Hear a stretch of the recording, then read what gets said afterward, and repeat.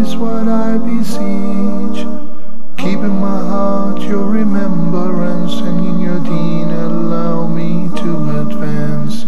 Help me in my quest, permit me to pass the ultimate test. Help me in my quest, permit me to pass the ultimate test. Assalamu alaikum wa rahmatullahi wa barakatuh, and welcome back to another live edition of Ask Huda. Alhamdulillah wa salatu wa salamu ala nabiyihi wa mustafa wa ba'd. My dear viewers, the following are our phone numbers and the contact informations, beginning with the area code 002, then 0109 518 5170, alternatively area code 002, then 0100 546 9323, and the WhatsApp numbers. The first one is area code 001 347 806 0025, and finally area code 001 361 489 1503. We'll be more than happy to start collecting your phone calls, inquiries and questions. We'll do our best to answer them, inshallah. First question is from Rokshana Omi. She's asking, can you help me by providing the whole process of istikhara? Of course, I will be more than happy to do that. Nabi sallallahu alayhi wasallam said in the sound hadith, if any of you is about to do something serious, something important, then he should consult Allah the Almighty in this matter, whether to do it or not to do it. Serious like marriage, divorce, travel, investment, selling and buying something valuable, studying in this school or that school, and so on. So before you make the decision, إذا هم أحدكم بالأمر, before you actually execute the idea, it's just a plan, an intention, or you like to do it. So you consult Allah the Almighty whether to proceed towards it or to cease. فليركع ركعتين من غير الفريضة, and let him pray 2 rak'ahs which are not mandatory, other than the fard prayer. We all understand that the fard prayers, which consist of 2 rak'ahs, is either Fajr or Jumu'ah. So no, you must pray 2 rak'ahs nafila. And the good news is it could be nafila that I'm actually praying on regular basis, such as the emphatic or non-emphatic sunnah before or after the prayers, or any of the night prayers 2 rak'ahs, or the duha prayers. And then ثم ليقل, then let him say the following supplication: اللهم إني أستخيرك بعلمك وأستقدرك بقدرتك فإنك تقدر ولا أقدر وتعلم ولا أعلم وأنت علام الغيوب. The first segment consists of words of praises, exalting the Almighty Allah and seeking His help and His guidance in this respect. Oh Allah, indeed here I'm seeking your consultation and your guidance in your knowledge, in your power. You have knowledge and I have none. You are able to do all things and I'm not able to do anything. And then after you praise the Almighty Allah, you present the subject of your istikhara. You want to marry this person, or you have a proposal and you don't know whether this guy is going to be good or not. Somebody proposed to your daughter, so the girl would pray istikhara. Oh Allah, if you know in your knowledge, in your infinite knowledge, that this person is going to be good for me as a husband, irrespective of my worldly life and the hereafter, then make it easy for me to marry him and facilitate our marriage and bless us.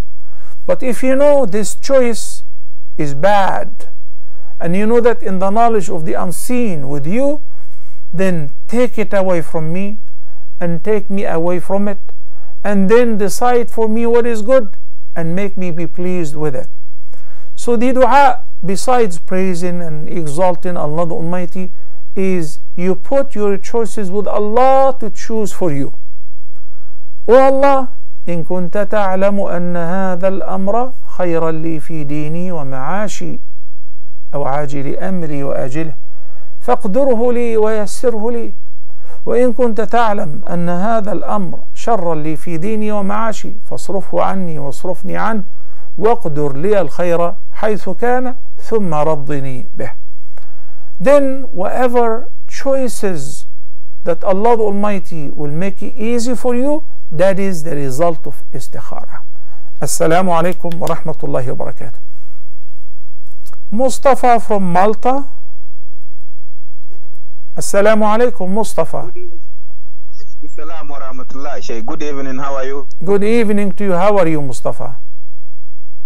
I'm fine, Shaykh. I have two questions. The first one is, for example, like maybe I'm working with some boss and he pay me.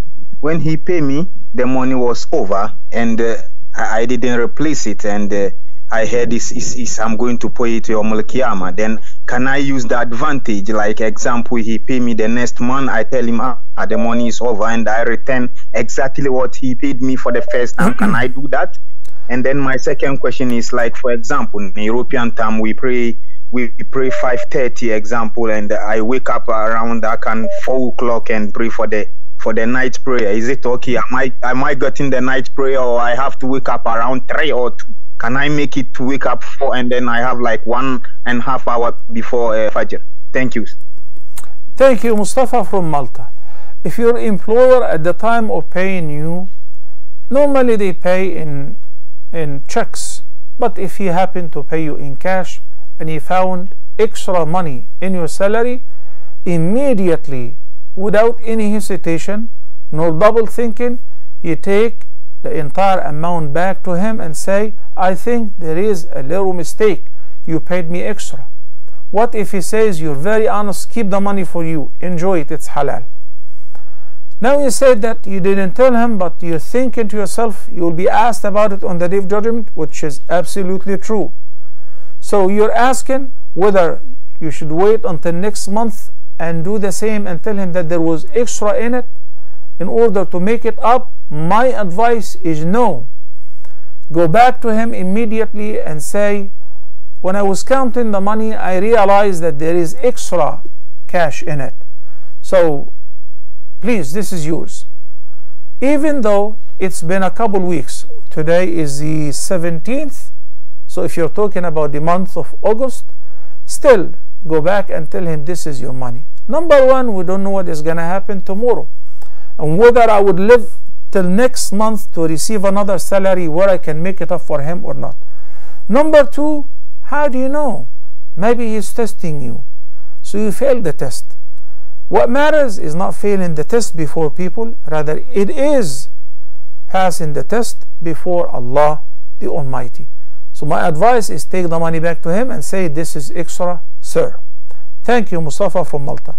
As far as the night prayer, any time after you pray Isha, you can pray night prayer. Whether you pray it in advance, after Isha immediately, or past midnight, or an hour before Fajr, whatever suits your working schedule. It is known that the best time is the last time before Fajr, right away. But it depends on your capacity. If you work early morning, maybe it's a troublesome for you. It will be sufficient to pray in the beginning of the night, then you go to sleep. If you're capable to pray an hour before Fajr and then you stay up, this is even better. Assalamu alaikum wa rahmatullahi wa barakatuh.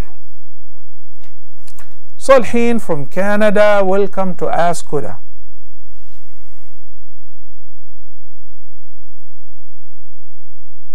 Salhin, can you hear me? Assalamu alaikum. Wa alaikum salam wa rahmatullahi wa barakatuh. Raise your voice, please. You sound far away. Sheikh, my question is, hello? Yes. Sheikh, my question is, I know that if we intend to break our fast, even if we don't eat or drink anything, our fast is broken. So is it the same case with Salah? Like if we intend to break our Salah, it is broken and we have to restart our Salah? Jazakallah khair. First of all, why do you intend to break your Salah? Whenever you enter any Salah, you're not supposed to leave it unless if you remember that you didn't have tahara, or you have the urge to answer the call of nature, or if you figure out that your body has impurities, not the clothes, or you didn't have wudu, or you didn't have ghusl, or in case of a danger that is being posed to you or to somebody else, you see a blind person in front of you is about to fall, or a child is about to fall from a balcony or a window, immediately interrupt your salah, whether fard or nafila, and save that person, save his or her or your life. But if nothing of the above is happening, then it is not permissible whether to intend to leave the salah or to actually leave the salah. Thank you, Salhin from Canada. Assalamu alaikum. Ayman from the USA. Welcome to Ask Huda, sister Ayman. Okay, assalamu alaikum, Shaykh. Alaikum salam wa rahmatullahi wa barakatuh.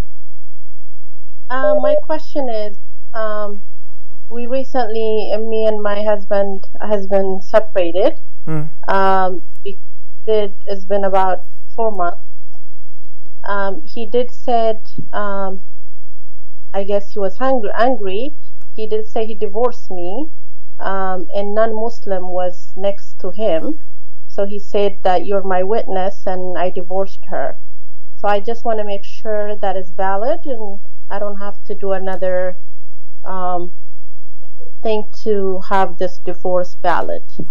Ayman, I'm sorry to hear that you and your husband are separated, but his divorce is valid and effective even if there was no witnesses whatsoever. So having a person next to him and a non-Muslim and asking him to bear witness is ineffective. If a person happened to divorce his wife, even in himself, divorce is valid and effective. If a person divorced his wife with a text message, divorce is valid and effective. May Allah the Almighty reconcile between you and your ex-husband, if that is good for you both. Assalamu alaikum.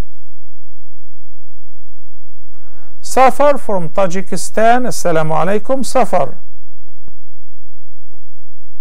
Wa alaikum salam wa rahmatullah. How are you, Shaykh? Great, alhamdulillah. And you?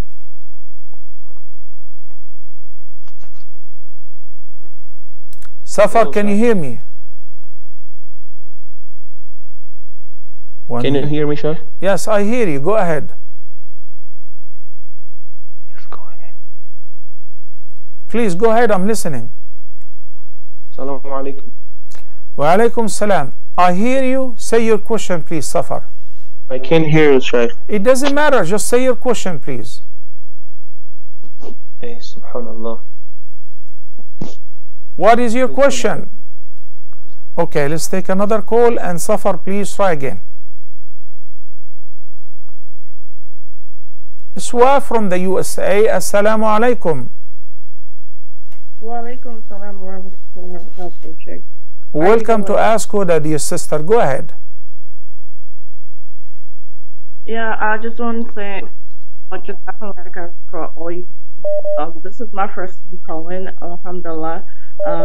We really appreciate you. You are such an inspiration to us. So. Thank you. May Allah accept. Yeah.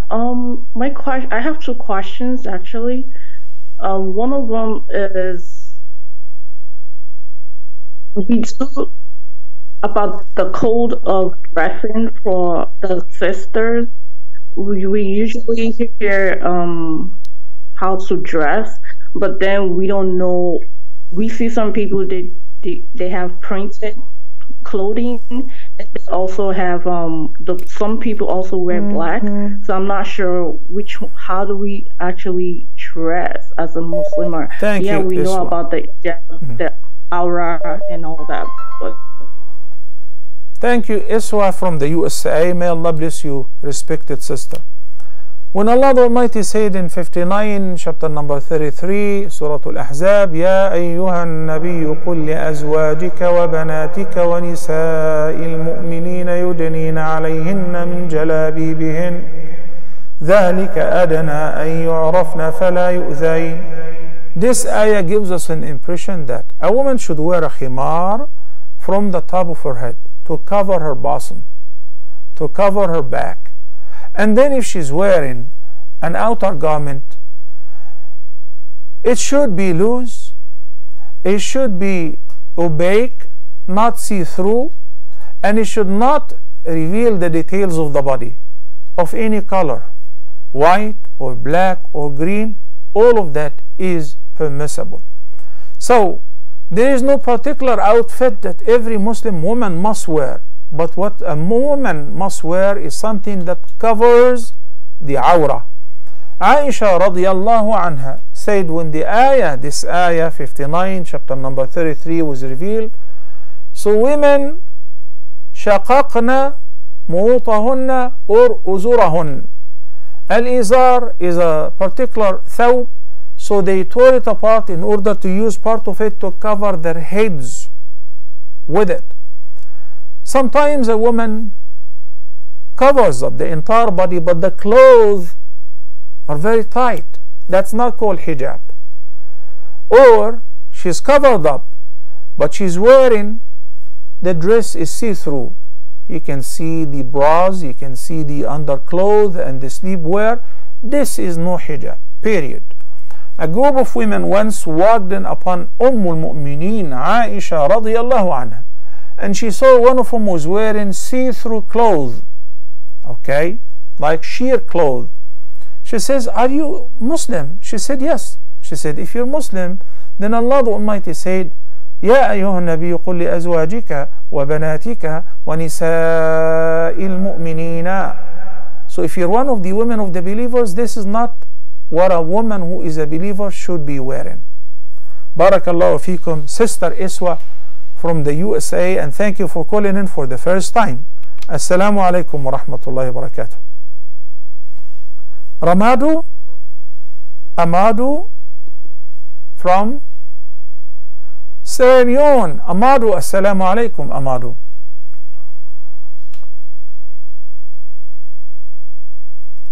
Amadu, can you hear me?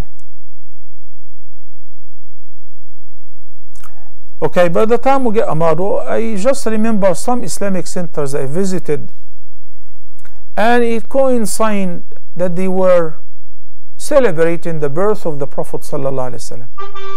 So I saw some women going to the masjid, and in the lobby of the masjid were wearing tight clothes, tight jeans, and some women were wearing short tops showing the navels, and I saw other sisters smoking right in front of the masjid. Then I said to myself, well, alhamdulillah, they have the the tendency to come to the masjid. But we also have to understand that even non-Muslims, when they go to their churches, they respect the place that they are entering. The idea of celebrating and commemorating the birth of the Prophet ﷺ, it should rather bring to our attention that he taught us certain things and he gave us some guidelines we should follow. We should utilize this guidance in our daily lives, right? And that is indeed the greatest commemoration of the remembrance of the Prophet sallallahu alaihi wasallam.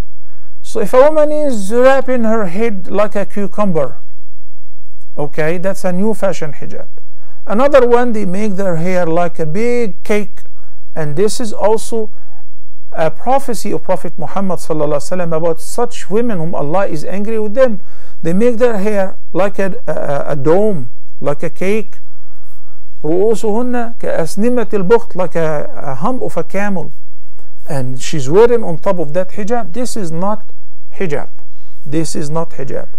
These tight jeans, tight pants, tight clothes, tight blouses, none of that is hijab, even if you covered up your head and your hair. Assalamu alaikum wa rahmatullahi wa barakatuh.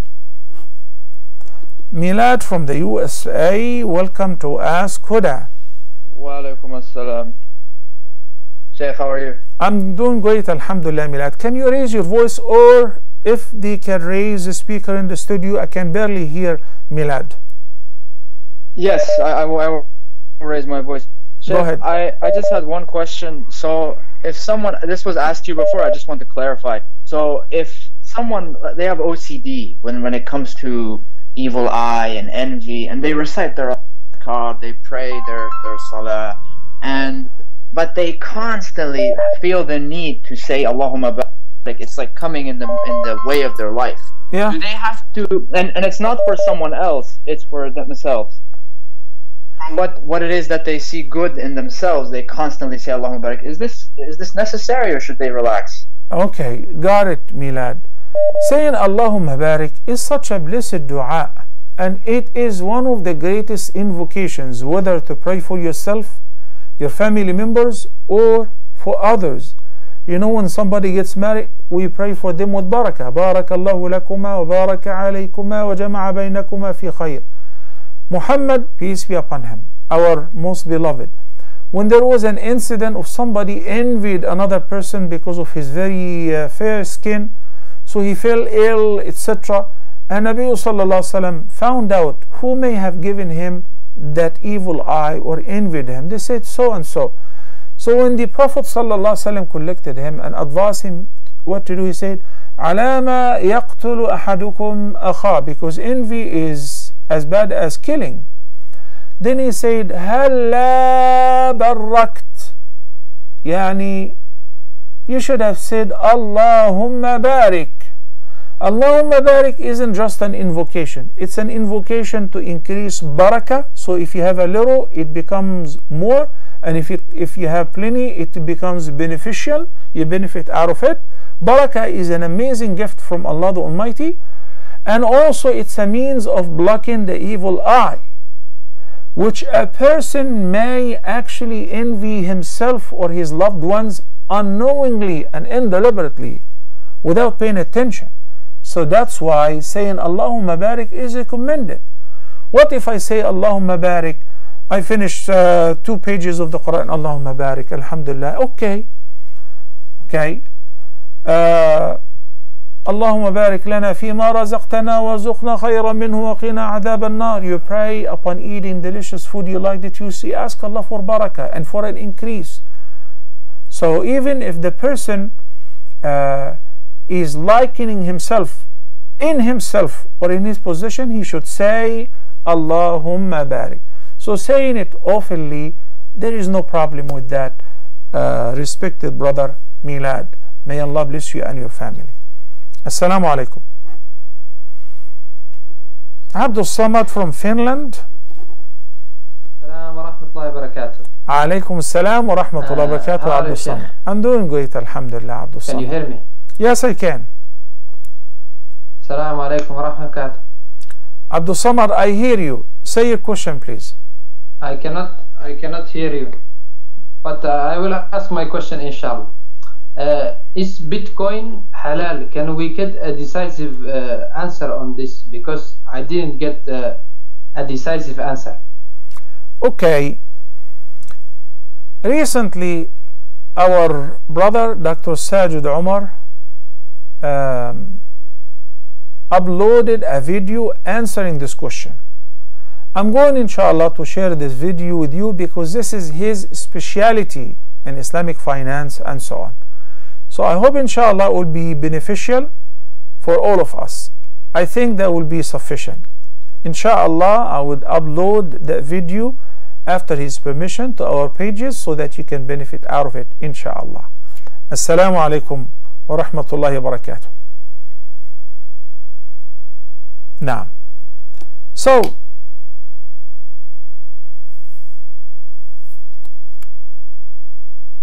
Algebra from Philippines. Assalamu alaikum. Okay. Assalamu alaikum, brother. Can you hear me?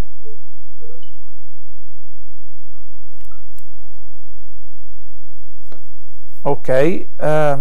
Maybe we have a problem with the connection. I'm not sure. Try again, please. Tahmina Tani.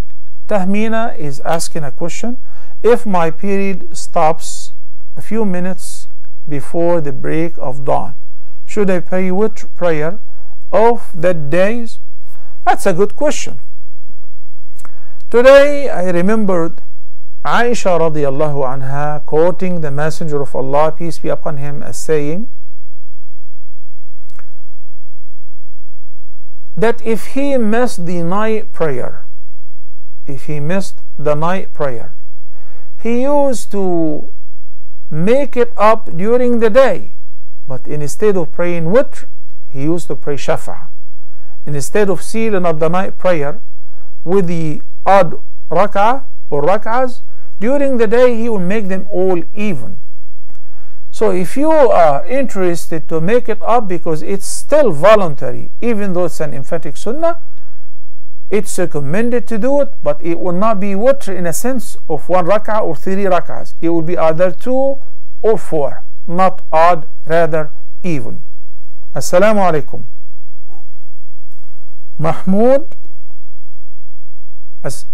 Mahmoud from the UK. Assalamu alaikum, brother Mahmoud. Wa alaikum assalam, Sheikh.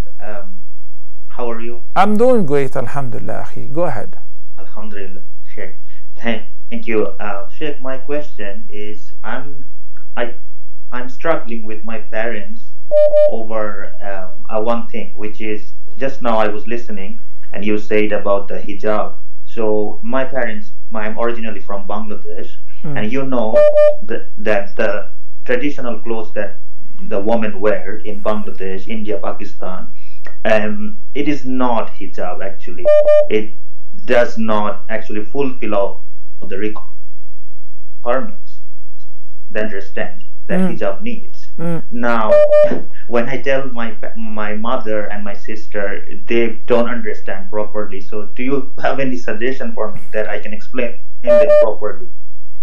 Well, basically, if you wish, you can share with them this part of today's episode, whether myself or any other scholars, because normally the person finds it hard to convince his own family members with a religious duty, especially if their cultural tradition is different. So you can say, this is what Al-Azhar says, this is what the Islamic University in Medina says, this is what the Imam of the Haram says, and show it to them. But besides that, you just make dua for them, may Allah rightly guide them, and every now and then you keep reminding them, but while still keeping good relations with them. Thank you, Mahmoud from the UK. Al-Jabral from the Philippines, I hope you can hear me now.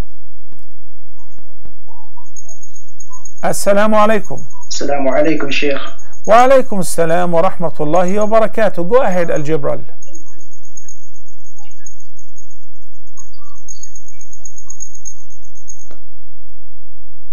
Can you hear me?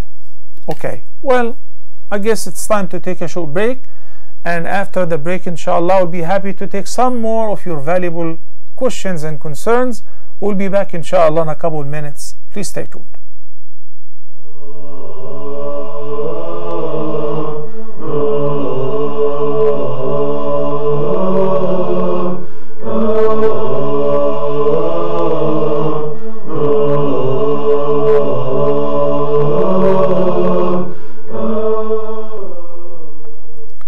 Assalamu alaikum wa rahmatullahi wa barakatuh, and welcome back to the second segment of today's show of Ask Huda, and all our phone numbers once again will be displayed on the bottom of your screen. Our first caller is Ilyas from the USA. Assalamu alaikum, brother Ilyas. Assalamu alaikum, brother Dr. Salah. How are you? I'm doing great, alhamdulillah, and you? Very good, very good. I'm so glad I got through. I'm very happy for the work that you are doing. I just have a quick question, brother Salah.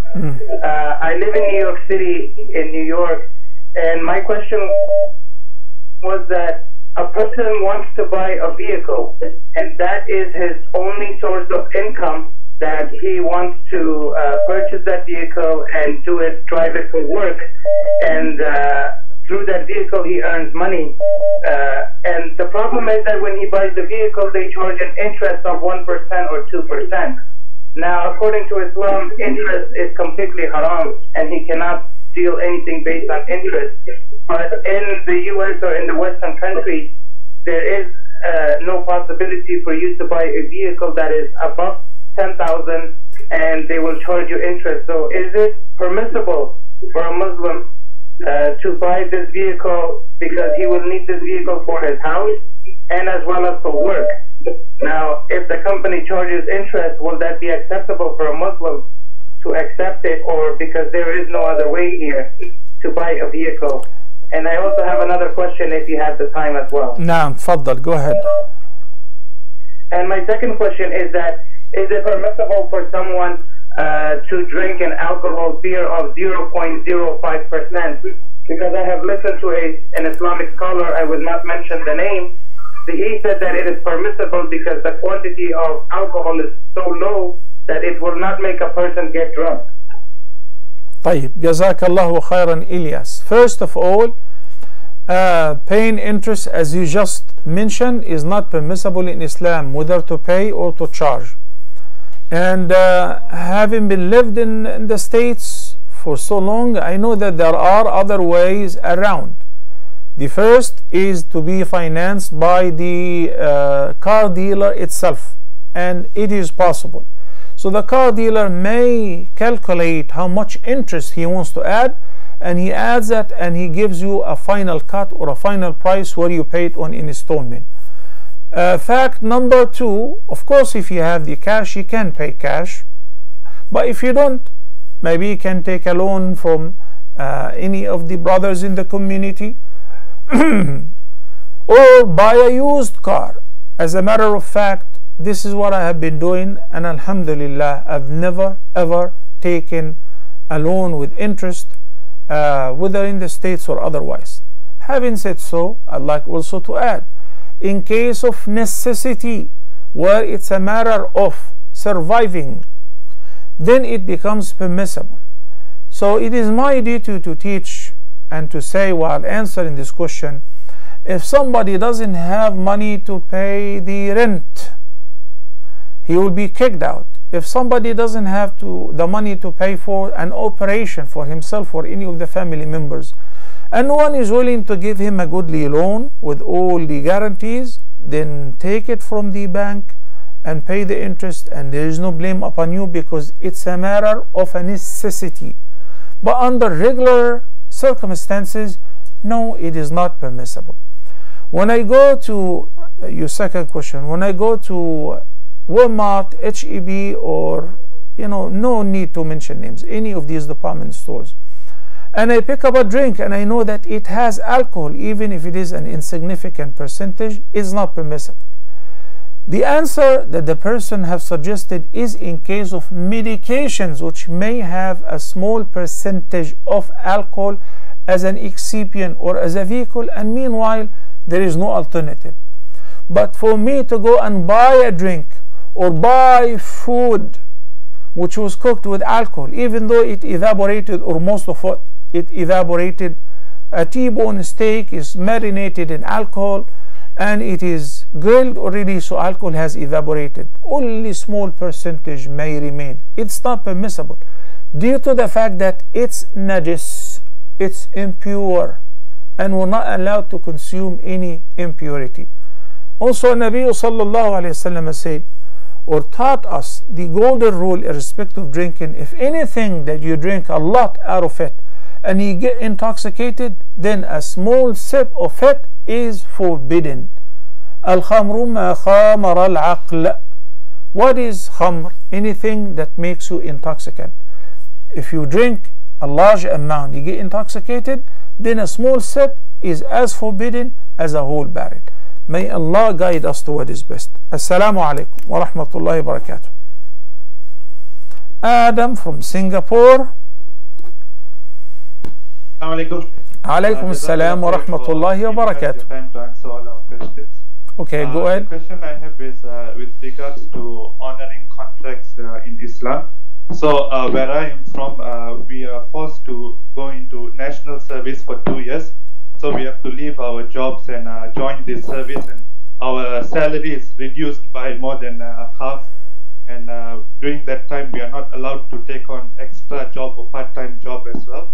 But I was thinking whether, because I'm in the situation where I've been forced to undergo this, do do I need to honor this? Because on the weekends my time is free. I don't have to do this service itself. I was wondering whether I can do part-time jobs to just earn that income so that I can save up for important events like nikah or buying a house, inshallah. Yeah, Jazakallah khairan, Adam.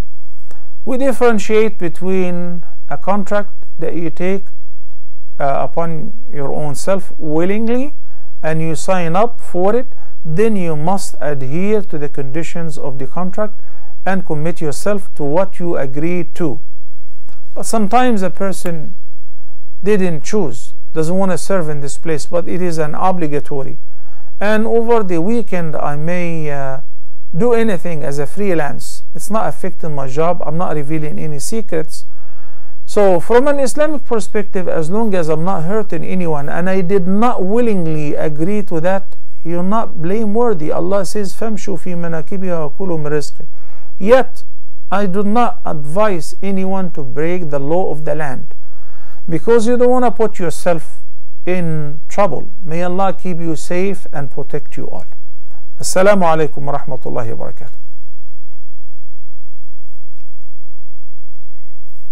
Umair from the UK, welcome to Ask Huda. Assalamu alaikum, Sheikh. I hope you're well. Alhamdulillah, Umair, I'm doing great. Thank you for asking. Go ahead. Alhamdulillah, Sheikh. I have a question that concerns me. I work in an advertising company, and I work in advertising technology, and out of 100 of advertising campaigns, maybe 9 are alcohol or gambling. Now, I've spoken to my boss to try to reduce this. They said they will try to reduce as much as possible, but maybe it's still inevitable. I don't deal with any of the dealings or any of the contracts or anything like that. It's just technology. I press the buttons and then it goes live on the air, on the television, on all over the UK. So I'm concerned whether is this maybe out of 100, maybe just 8-9%, maybe 8 or 9 campaigns in the whole year, in the whole month. But this is a big concern for me. I've spoken to sorry. I'm listening. Go ahead. I've spoken to the boss to say, listen, please, my Islamic values, please reduce this. They said, okay, from next month we will try. Maybe you can, but I still feel, because of the nature of the work, it's still a little bit inevitable. Maybe it will be reduced, maybe 1 or 2, but it's still. Shukran. Ya Umair. Jazakallah khair. I got your question. If I work in a field, 10% of it is haram, then 10% of my earning is haram. And obviously it's not about taking 10% of my salary and donating it, but it is about advertising the haram so everyone sees the ad and gets excited about it, purchases the alcohol that was in the ad. Because of that, I share part of that sin. So as a person who guides people to goodness receives a similar share of the reward, likewise a person who misguides people or guides them to something that bad, he shares their sin as well. That's why we say, if there is any way you can work, even if you're working for the same company but in a different field, you're doing the ads of the different advertisement which is halal, but pressing that button to air something haram, Allah says, وَلَا تَعَاوَنُوا عَلَى الْإِثْمِ وَالْعُدْوَانِ. Do not cooperate or help in committing any sin or transgression. So is alcohol permissible? No. Not even in the UK. Anywhere for Muslims, alcohol is haram. What about if I sell it to non-Muslims and I advertise it to non-Muslims? النبي صلى الله عليه وسلم said, إن الله إذا حرم شيئا حرم ثمنه. It's as simple as that. Anything that Allah has forbidden, then its price is forbidden as well. We all know how many people النبي صلى الله عليه وسلم included in the curse and the prohibition of dealing with alcohol, to the extent that the carrier, the waiter, the seller, the buyer, the person who serves it, وحاملها, the one who carries it, whether a truck driver or a waiter, والمحمولة إليه, the vendor, or the guests in the restaurant. And that's why anything that deals with alcohol or haram food or drink should be avoided. May Allah subhanahu wa ta'ala guide us to what is best. Assalamu alaikum wa rahmatullahi wa barakatuh. Sister Amna from the UK. يا شيخ. نعم. السلام عليكم يا شيخ. وعليكم السلام ورحمة الله وبركاته. Sister Amna, go ahead. Salam, يا شيخ. I want to find out about supplication in sujood. After Subhana Rabbi al-A'la, can I go straight away and start supplicating? For example, Rabbi Gfirli wa liwalidayya wa lilmu'minina yawma yaqumul hisab. Or there are some praises that I have to say before I bring in my supplication. That's my first question. My second question has to do with duha prayers. Somebody told me that if I cannot do it continuously, if I cannot do it every day, then I don't have to start it at all. The 2 rakats of duha. I want to find out how true that is. Thank you very much. You're most welcome, Sister Amina from the UK.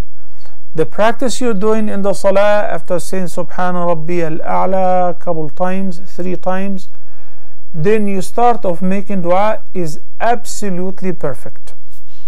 But even though I don't make praises and introduction, you've already made it since you said Allahu Akbar, Subhanaka Allahumma wa bihamdik, wa tabarak asmuk, wa ta'ala jadduk, wa la ilaha ghayruk. You've praised them. Alhamdulillahi Rabbil Alameen, Ar-Rahman Ar-Rahim, Maliki Yawmiddin. These are all words of praises, exaltation and glorification. In sujood, especially in the fard prayer, you don't have that time to start over the praises again. So after saying Subhana Rabbi al-A'la, and this is also a word of praise, you can say Rabbi Ghfirli wa liwalidayya wa lilmu'minina yawma yaqumul hisab, or any of these supplications that you desire to say in your sujood. The duha prayer, I can pray it today and I skip it for 5 days. I can pray it for 5 days and I skip it whenever I'm not feeling well, or I woke up late, or I'm musafir. Any nafila, to the extent of the emphatic, which is highly recommended, you do it whenever you want to, and if you quit, it doesn't nullify your previous nawafil. If you want to resume, you will be rewarded. You skipped it, there is no reward, but if you do it, you will be rewarded. And this is a major difference between al-fard and al-nafila. So Sister Amina, whoever told you that about the duha was not very accurate. They need to study and learn about the nawafil. Pray whenever you want to. Any sunnah, any nafila, you will be rewarded. And if you don't pray it, you're not blameworthy, but you just simply missed its reward. Assalamu alaikum wa rahmatullahi wa barakatuh. Sauda from Tanzania. Assalamu alaikum, Sister Sauda. Walaikum salam, Sheikh. Go ahead. So my question is about the letter Sad. Sad. The letter Sad. So how I was taught, and most of the people I know, it's called Swad. So is it okay if I say Swad in the Tashahud or in the Quran? Swad, the letter Sad, it is Sad, not Suwad. Yes. It is Sad, not Suwad. La, such as Inna Allah ma'as sabirin wasbir wa ma sabruka illa billah وأقم الصلاة طرفي النهار وأقم الصلاة طرفي النهار الصلاة. So the proper pronunciation of the Sad is Sad.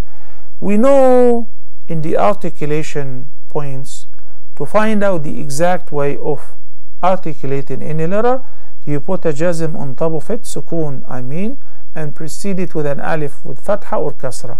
So as As. It's not suwad, it is sad. Got it, Sister Sauda? I hope. Yes, so I should say sad.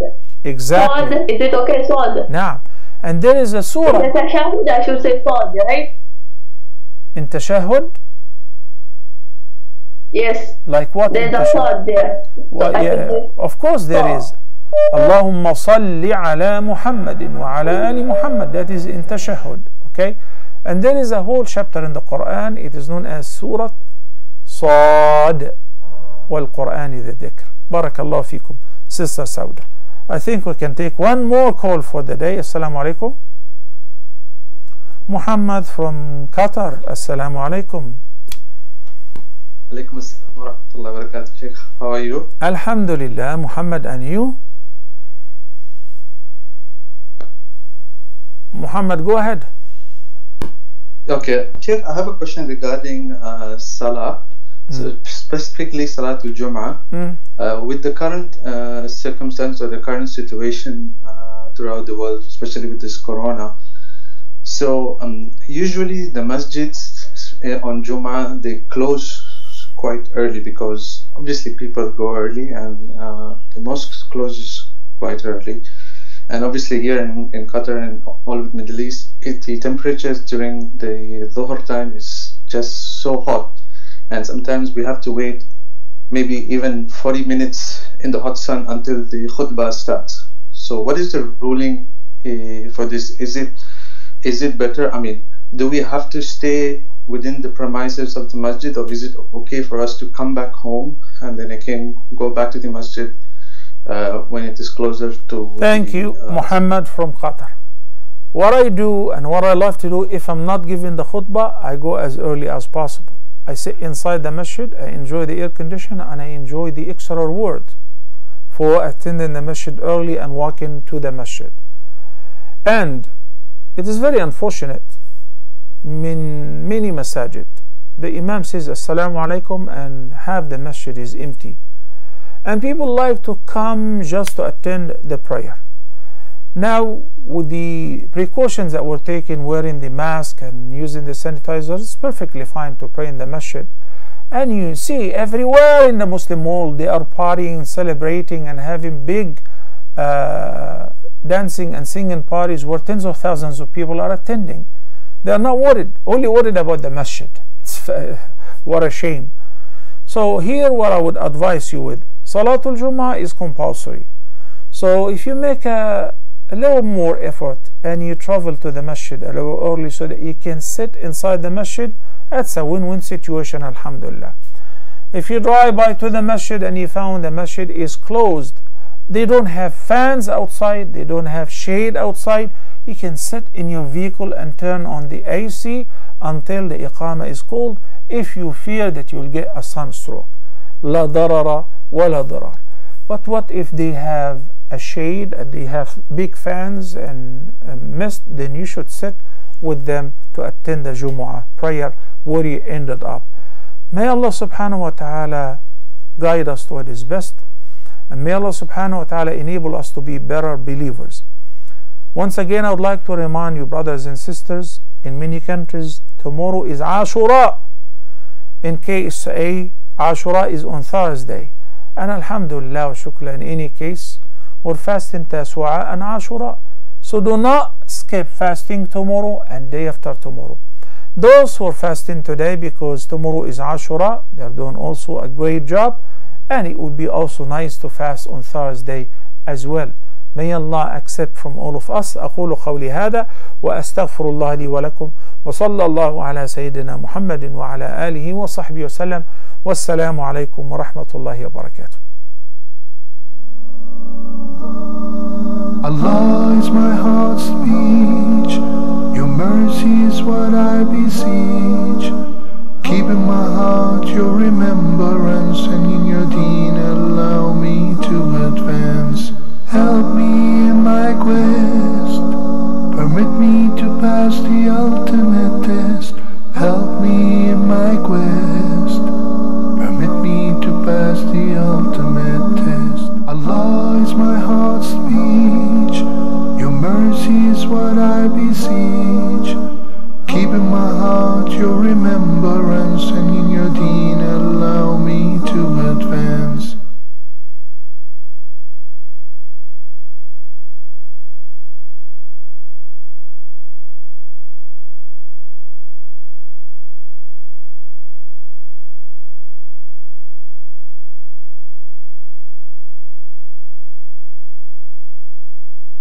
you.